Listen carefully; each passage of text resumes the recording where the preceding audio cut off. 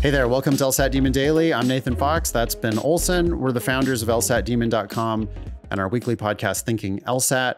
We have an email here from Anonymous, and we've got a summary at the top. Eric says, skipping some background, Anonymous has a 3.4 GPA as a first-gen college student, graduated in 22. Took a gap year to regather myself and figure out my career goals. And then, Ben, you can read this email from Anonymous. Yeah, this past year was supposed to be filled with intense LSAT study and improving my freezing cold diagnostic of 144. I was inconsistent with studying and procrastinated throughout my gap year. I procrastinated because of not having the confidence to achieve my LSAT goals. Throughout my time in school growing up, I was always told that I was not a, quote, good test taker. It took a lot of LSAT Demon content and self-awareness to realize that is not true. Oh man, you know, a cold diagnostic of 144 is actually a great place to start. We would never have told you that you're not a good test taker. We would have told you 144 kicks ass and you should be able to make it into the 160s at least from there. And yeah, go to town. Yeah. Anonymous continues, I know whomever is answering this question is going to dislike reading this part, but I have a registration for the October LSAT. It has been pushed back a few times. I feel like I just need to take the test, get a solid score, and apply to the law school that my sights are set on to see what happens. A 3.5 and a 165 would write my ticket there. Am I cutting myself short when I can get an acceptance and money with those stats? I'm not pissed, but it sounds like you know better. You know, like if Anonymous, it sounds like they know that they're not doing the right thing. But I guess we could keep going. Eric provides a little bit more of a summary of this long email.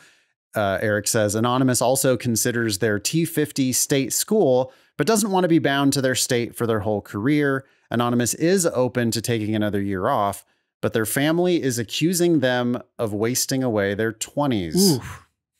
You want to keep reading? Yeah, I have to remind myself constantly that people who know nothing about the process should not give input about my decisions.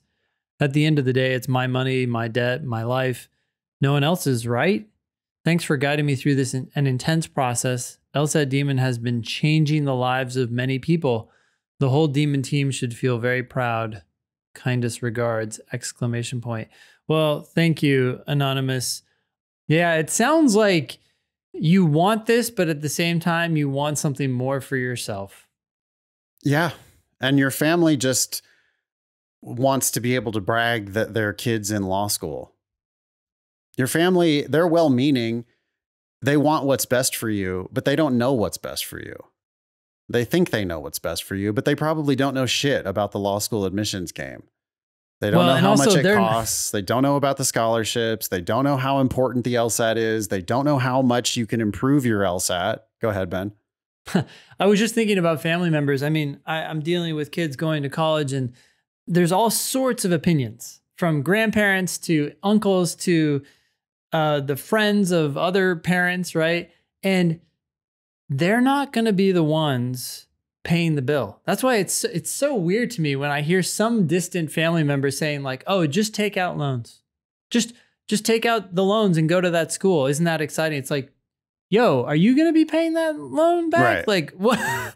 What? And if they why are they opining on this issue? Like if they are, we can have an entirely different discussion. But if they're not going to be paying for it, then yeah, I don't think they should get to decide.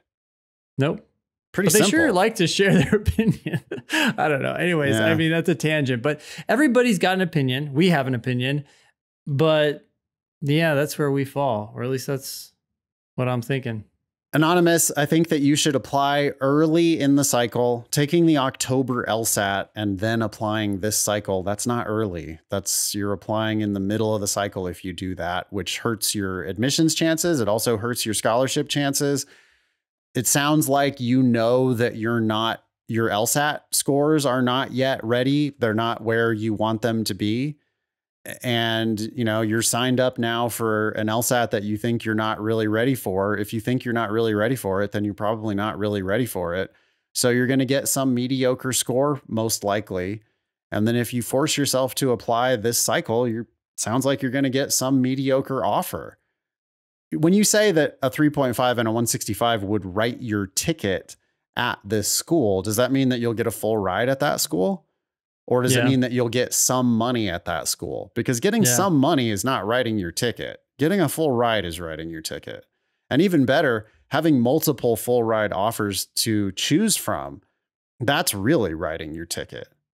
I hope, your folks can wrap their minds around the idea that some people graduate from law school with $250,000 of debt. Other people graduate with zero debt. Surely they know what $250,000 is worth. And if you wait another year here to bump your LSAT by another 5 or 10 points and apply more broadly, you really could be, calling your own shots if you just slow down a little bit. Yeah, I'm sorry. I mean, their pressure is not helping you here. They're essentially pressuring you into something that could be the worst financial decision you've ever made. I even want to talk about parents who are willing to pay. Okay. So let's assume that I'm a student. We have a parent who's saying, hey, I want you to go to school. I want you to go now. I understand it's going to cost you money because you're not going to get the scholarships that you're hoping to get by getting a higher LSAT score or whatever. Like they're actually that aware, right? But I want you to go now. So I'll foot the bill. As a student, or a child who's getting that money, I'd push back and say, okay, well, I appreciate that very much.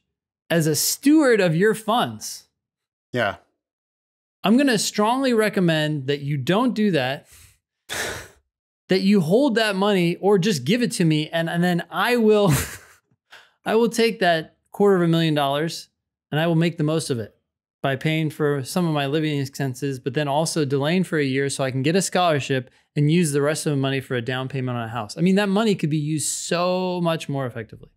That's all. Yeah, right. Like if they have the cash. Yeah. Oh, great. Put it in a trust. Yep. Like I will absolutely. Thank you so much. I would love to spend this money for the betterment of our family prospects. Mm-hmm. But that doesn't necessarily mean that the best way to do that is to just immediately hand it over to the law schools, because those same law schools might let you go for free if you just had 10 more LSAT points. Yeah. All right. Is that enough for Anonymous? Yeah. Thanks for writing in. Email daily@lsatdemon.com if you'd like to ask us a question or share some LSAT or law school admissions news. Thanks for listening.